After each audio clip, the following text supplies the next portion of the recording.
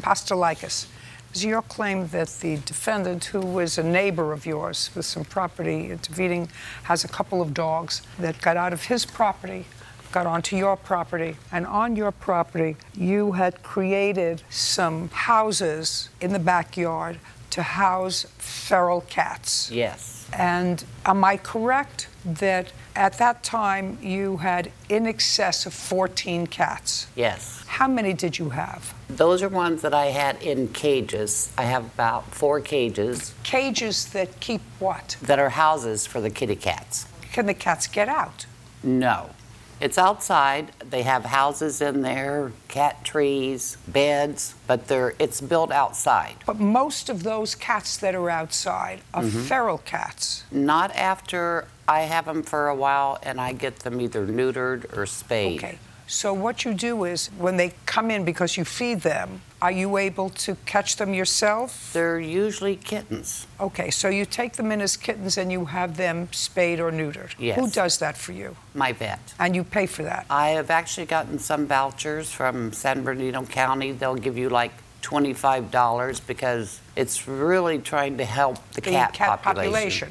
I got it. So you get them as kittens? Yes. From where? My barn. I have a barn. People leave their cats. They have babies, and usually the mama cats leave the babies about 6 weeks. Okay. So tell me, how many cats do you have in the yard at any one time? There was 18 before. Okay. It is your claim that the defendant's dogs got out of his property, came on your property, and killed 5 of the cats. 3 were mine, 2 were feral cats out at the barn that I didn't know they were there. When you say 3 were yours, 3 were cats that had been feral cats, but that you had spayed or neutered, and they were in this enclosure. Yes. Okay.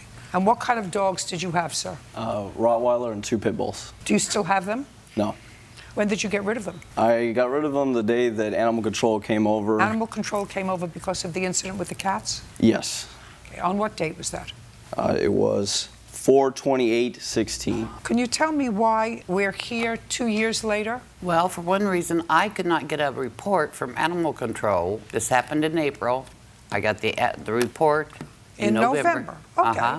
So November is still 2 years ago. Where have you been for 2 years? Well, I had to send him a demand letter, and then A demand letter for what? You have to send a demand letter to them before you can file small claims. Okay, I'd like to see first the report and then the demand letter. From the Animal Control? First the report from Animal Control that you were waiting for, and then a copy of the demand letter. This is a copy because he didn't pick it up when I mailed it.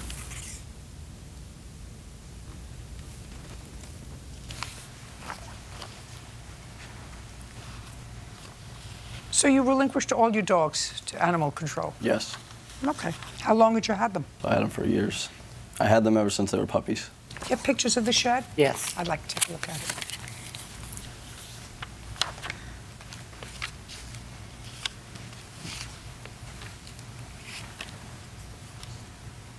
Was this the first time your dogs got off your property, Mr. Walker? They had been off the property before, but not to my knowledge. I've never seen my dogs leave the property. Animal Control had given my dad a fine years ago for them getting out, but I'd never seen them personally get out of the yard. Every time I was in my yard, my dogs were always home. So I never actually physically saw my dogs leave. These are powerful dogs. Did you ever try, Mr. Walker, to discuss with the plaintiff the damages she is claiming as a result of This is the first time I heard about it until now. I never received a letter or anything. I never received anything about this. No, well, you spoke to people immediately after the incident. Did they not speak to you, or did they speak to your father? They spoke to me about the incident with the dog. Immediately thereafter, in Yeah. 2016. I see they interviewed you.